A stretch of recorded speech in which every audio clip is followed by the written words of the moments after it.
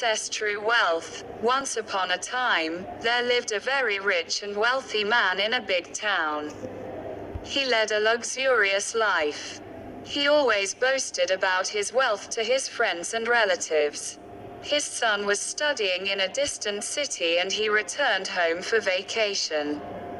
The rich man wanted to show off to his son how rich he was. But his son wasn't fond of any luxurious lifestyle.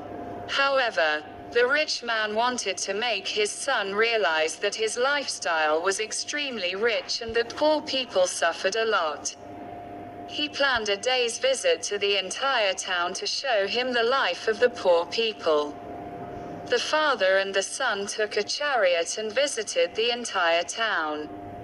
They returned home after 2 days. The father was happy that his son was very quiet after seeing the poor people honoring the rich man and after witnessing the sufferings of the poor due to lack of facilities. The rich man asked his son, "Dear boy, how was the trip? Have you enjoyed it?" "Yes, my dad, it was a great trip with you," the son replied. "So, what did you learn from the trip?" the father asked.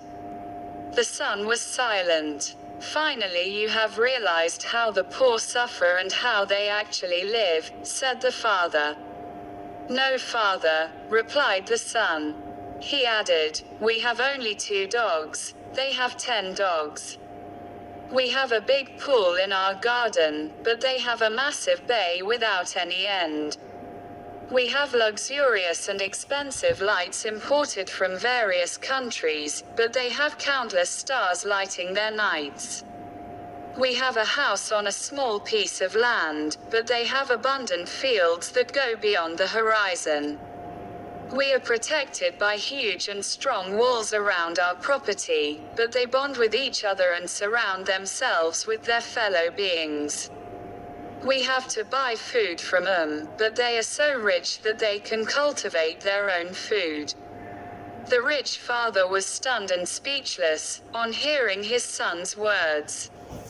Finally, the son added, "Dad, thank you so much for showing me who is rich and who is poor.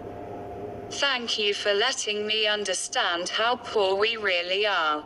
True wealth is not measured by money and property. True wealth is created in good friendships and compassionate relationships." The hungry fox who got caught in the tree trunk. Once upon a time, there was a hungry fox that was looking for something to eat. He was very hungry. No matter how hard he tried, the fox could not find food. Finally, he went to the edge of the forest and searched there for food. Suddenly, he caught sight of a big tree with a hole in it. Inside the hole was a package. The hungry fox immediately thought that there might be food in it, and became very happy. He jumped into the hole. When he opened the package, he saw slices of bread, meat and fruit in it. An old woodcutter had placed the food in the tree trunk before he began to cut down trees in the forest. He was going to eat it for his lunch. The fox happily began to eat. After he finished eating, he felt thirsty and decided to leave the hole and drink some water from a nearby spring.